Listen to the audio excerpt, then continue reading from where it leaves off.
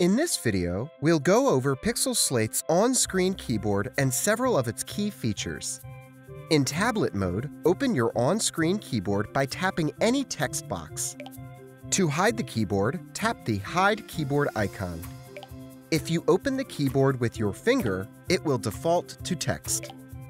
If you use the Pixelbook pen to open the on-screen keyboard, it will default to handwriting and a writing pad will appear. To switch between handwriting and text, just tap the keyboard or handwriting icons.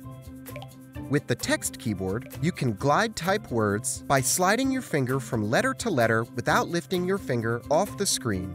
When you're ready to add a space after a word, lift your finger.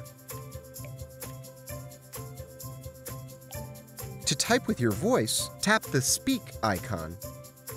Then, when the microphone turns blue, say what you want to type. To adjust the location of your on-screen keyboard, tap the Float icon.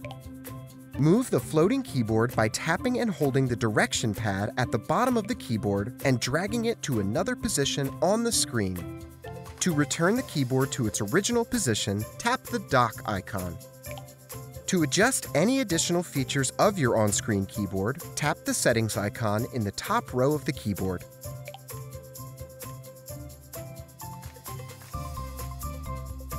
To learn more, visit the Pixel Slate Help Center.